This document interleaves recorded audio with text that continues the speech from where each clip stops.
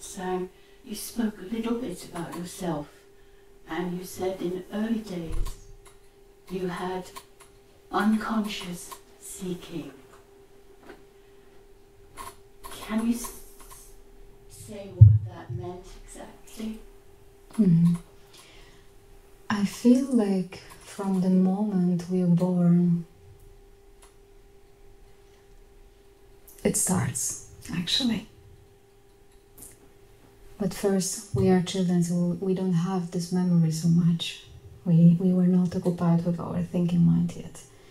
But once the separation starts, around 2-3 years old, once the identification with body arises, this is a funny moment of our life.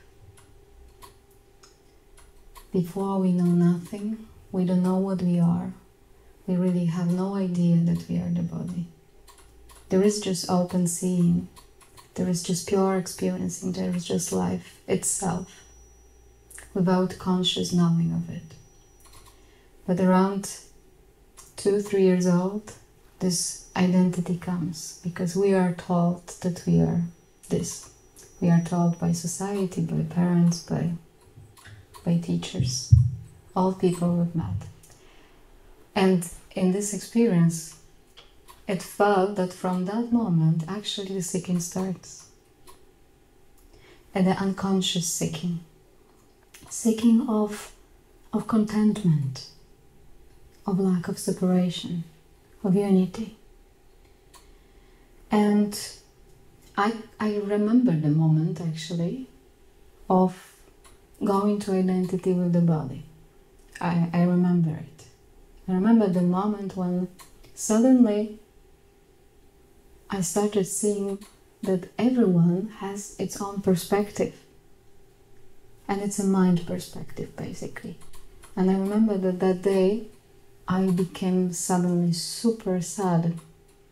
I was very sad. I didn't know why. I had no idea why, but I became very sad because before the experiencing was without doubting, without comparing. It was just experiencing. And then suddenly I saw everyone has a different opinion, different perspective, and goes through other stuff. And I was in shock.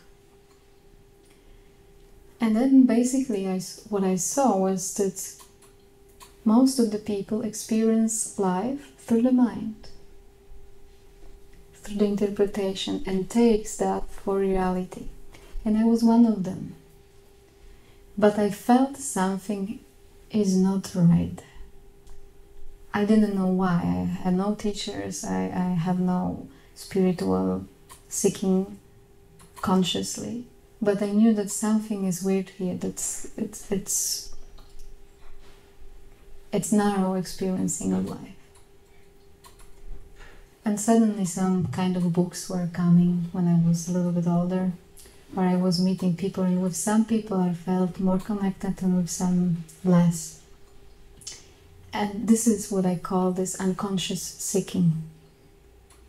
And before I've met actually teacher, or before I've met Ramana Maharshi picture, I call it unconscious seeking, because once I've met Ramana, it's somehow everything dropped. And there was not mental conviction, but complete total conviction that it shows something different. That's what I was seeking. And I was that time 18 years old, so it was quite early. But I didn't read about spirituality much. It was just his picture, and then I read some pointers from the books of Paul Brunton, Search of Secret India.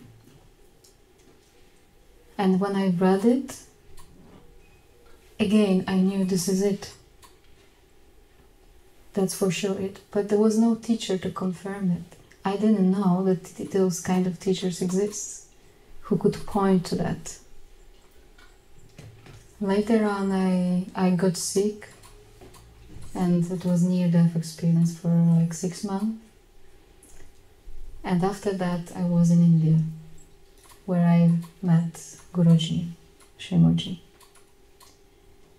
And it's not like I knew what satsang was. I had no idea what it is. I by chance was in satsang, and I was like, oh my God, these people the people who speaks truth exists.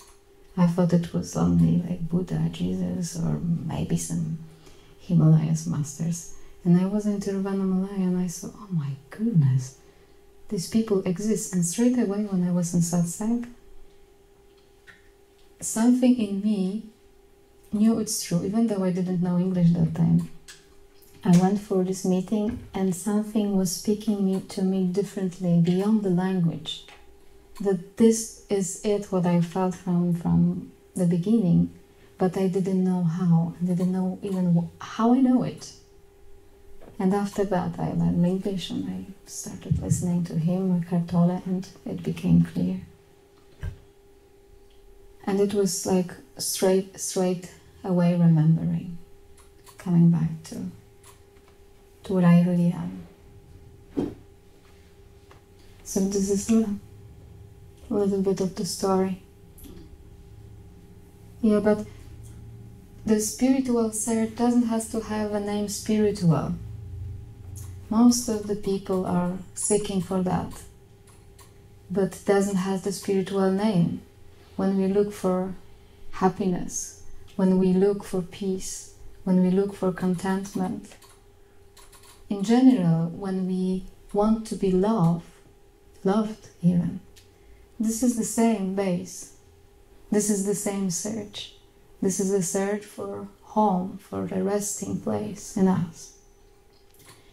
And when we don't match the pointings, when we don't match this teaching, we believe we can satisfy ourselves fully outside, by relationships, by money, by finding peace outside. But it always feels almost there, but never fully. It feels almost good, gives us a rest for a little while, it can give us a rest for a little while, but in my experience it was always like a little bit of tension in everything what I achieved, in everything what I was getting. I had dreams and I was fulfilling my dreams, like all of us, we fulfill those dreams. But then while fulfilling this dream, I realized, oh my goodness, it doesn't satisfy me 100%. And I was frustrated. Why? Nothing could give me this thing I felt might be possible. And only when I met Satsang, it was delivered completely. Like I would never expect it. Never ever expected that in the human form, in life on this planet, where duality is experienced so much, you can find a full contentment and peace with everything. And in this experience, it just took me by surprise. It wasn't like I was following to this and walking that direction. It just took me by surprise, really. And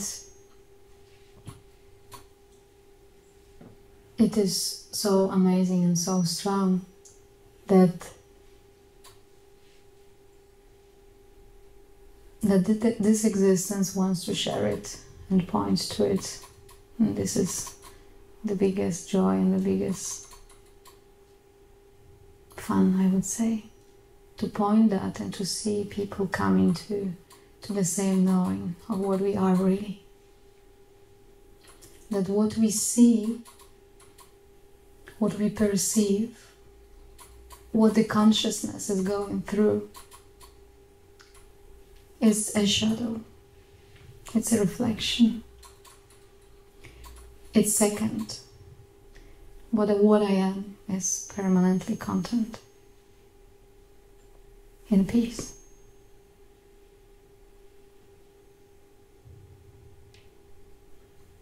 I don't know if I answered your question. Thank you.